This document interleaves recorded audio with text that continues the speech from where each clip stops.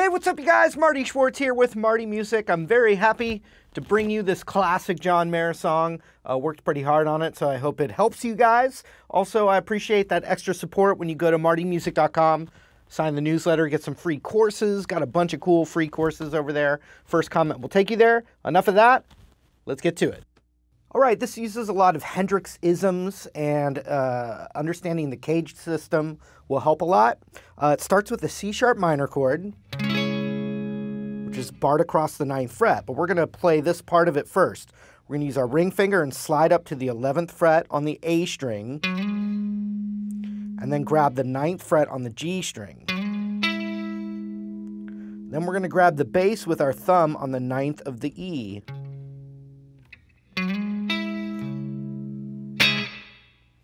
Now on the recording, it's a big muted hit on the strings. Live, sometimes I'm hearing them do the chord. And so all that would be, I'm just barring that down on that 9th fret of the G, B, and high E, the thumb's muting over, kind of thing, okay? Next, there's a lot of little embellishments in this part, but let's just start with the notes. 11th fret D, 9th fret G, then 9th fret D, 8th fret G. These are thirds of the E major scale.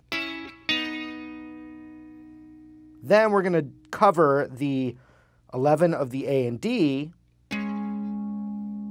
and slide that down to the 9. So it looks like this. Put that together with the first part.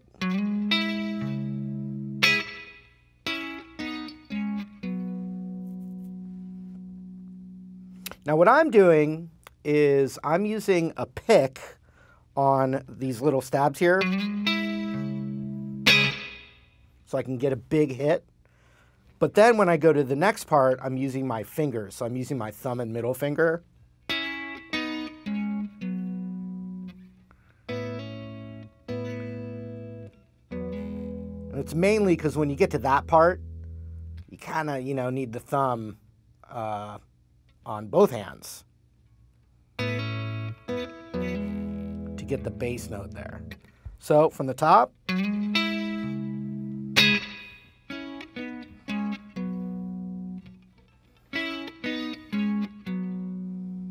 now, some of the nuances, you could slide a half step into it.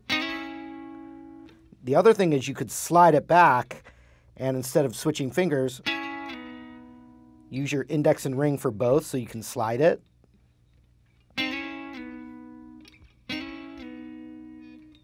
You could even, slide with pinky here.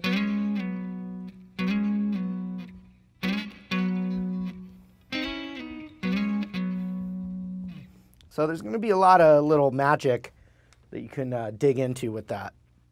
Now we're going to grab the A note. This is all very Hendrix. Bold as Love. Bold as Love is a good one. It uses a lot of the same stuff. So it's an A chord, but it's this Hendrix kind of thing. So what I'm doing is with my right thumb, I'm hitting the 5th fret on the low E, and that's my left thumb.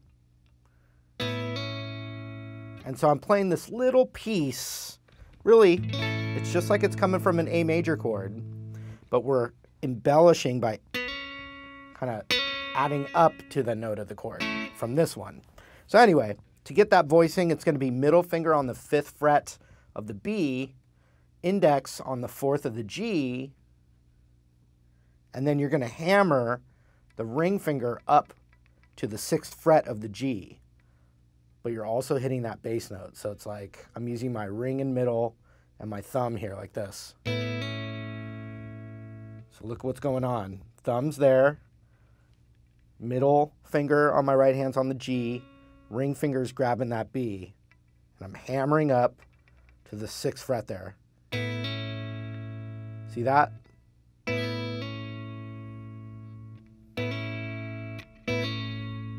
So watch from the top. These little, I'm using the pick.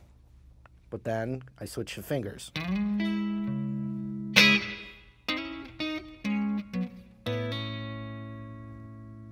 Slow.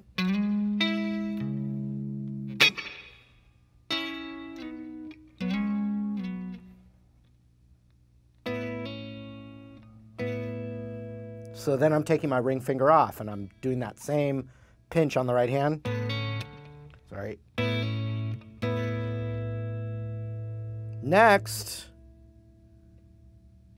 index finger just scoots up to the 4th fret of the D, and the thumb is going to hit the open E, so that left thumb comes off.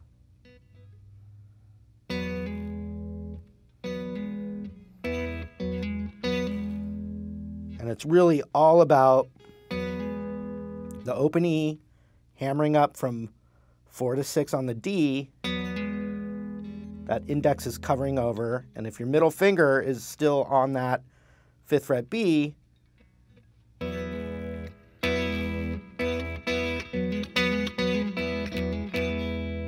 that's good. So that move there looks like this.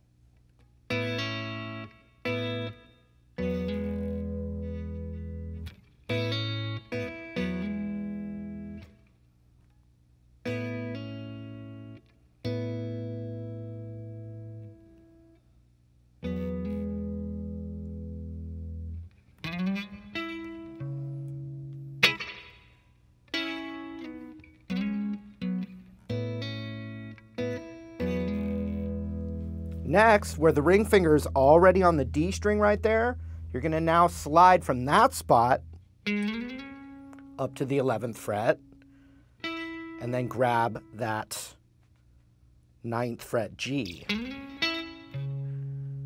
And now you're in that same move, but instead of it, the original one's on the A string, the second one is on the D string because it's coming up, well, not because, but it's a nice transition because it's already on the D string.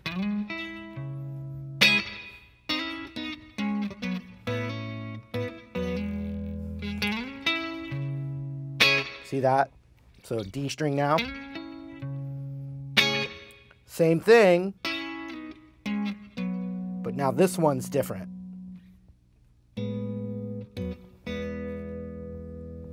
And I'll give you an easier option on that last chord, but it's like a A major 9 chord, so it's kind of this fancy, colorful chord. He does use a major 9 chord in a lot of songs. So what we're doing is we've got that thumb on the A. Now I'm covering the D and G on the 4th fret, but the ring finger is up on the 6th of the D, and so I'm hitting the E string, D, and G. Then ring finger comes off.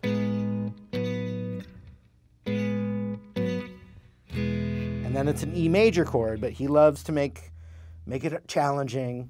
Not really, but this is the C shape, the C voicing from the Cage system. If you look, my index finger looks like a capo. My middle ring and pinky are forming that C chord shape. So it's like C, up a whole step, D, up to there. It becomes an E major chord. So very similar. Same chord, different voicing. So from the top of that,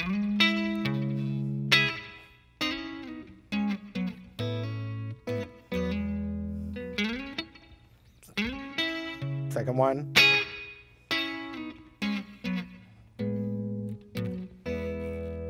so look at that again.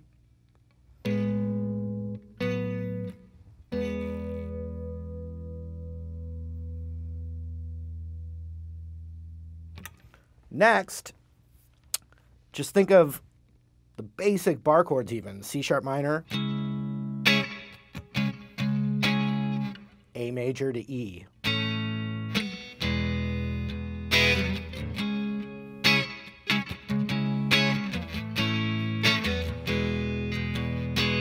Now if you take the parts that you've already learned, you get stuff like this.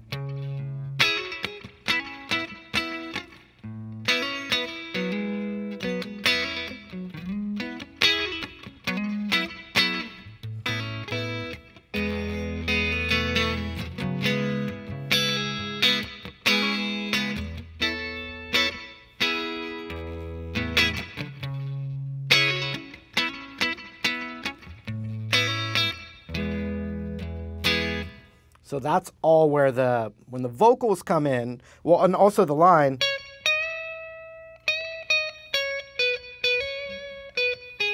All that, he's not doing. He's doing that, but he's not doing this. He's not doing that. He's just kind of more mellowing it out. A, E.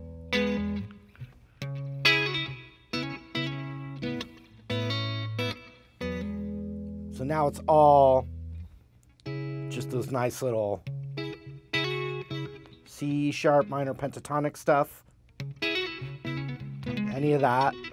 And then that classic, which we already did from the intro.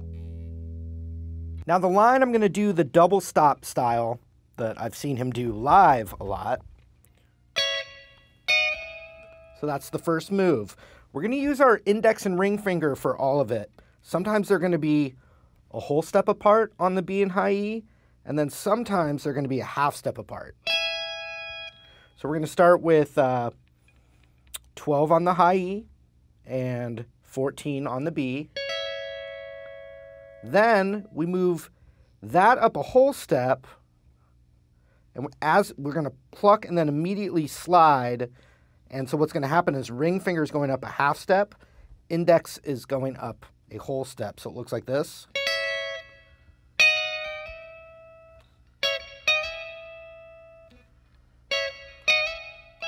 It's hard for chubby fingers, but that's it. Then we're going to hit that one again, then the whole step one, then same thing, a whole step down. So put those together.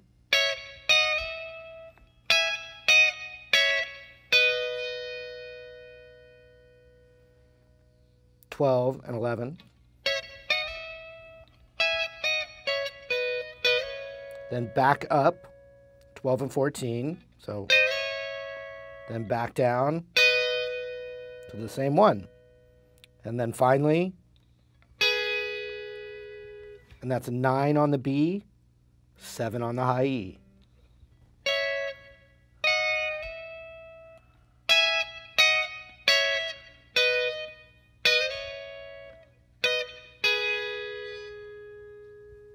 Second one starts the same way, and makes it all the way down to 12 and 11, but instead of going back up, it goes here, which is 9 and 7, then that down a whole step. And then finally, the one together, 5 and 4.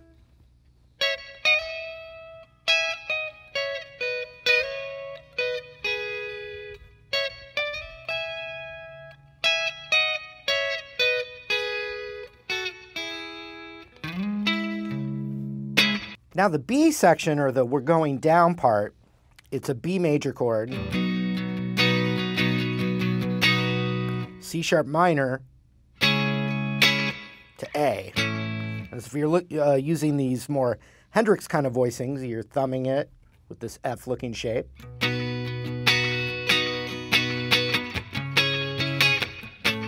And with the A, same thing, thumb. Then we go back to B, up to C sharp minor, and then F sharp minor. And then the line "Slow Dancing in a Burning Room" goes back up to C sharp minor, slow dancing, and then that A to E. And you could go A to E. Now honestly, you know, if you're a beginner, you got slow dancing. And even the whole song could be like that. You know, obviously not exciting, but you can do that. Or if you're like a singer or a solo artist, you're playing a cover, you could kind of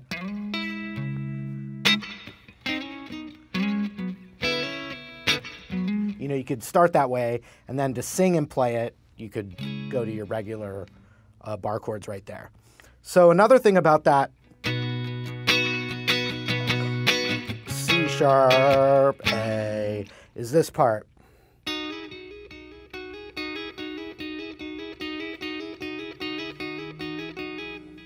So that's going on through that whole section, and it's a really cool little part. It's coming from this little piece of the B major chord. So you're covering that 7th fret of the G, B, and high E. Middle finger's on the 8th fret of the G, and then we're just adding, and I'm going to use my thumb and middle finger, and we're just adding the 9th fret of the G and B to it. Like that.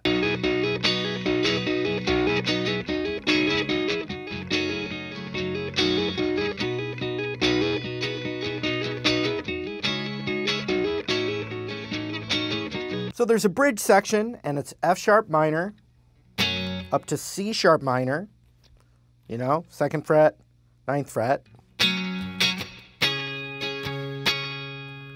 Then B to F sharp minor. Starts over again, F sharp minor to C sharp minor, and then B, but now down to A. And then just right into slow dancing. So once again, F sharp minor to C sharp minor, B, F sharp minor, F sharp minor, C sharp minor, B, A, and then just the slow dancing C sharp.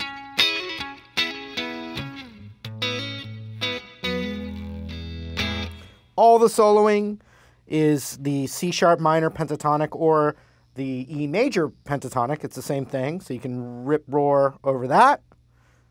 Have some fun. All right, there it was. Thank you again, you guys, for the support. I really appreciate you subscribing, liking the video, leaving comments, going to the website, martymusic.com, signing the newsletter, and, you know, just showing support for me by showing support for Marty Music. Thank you again. Hope to see you real soon.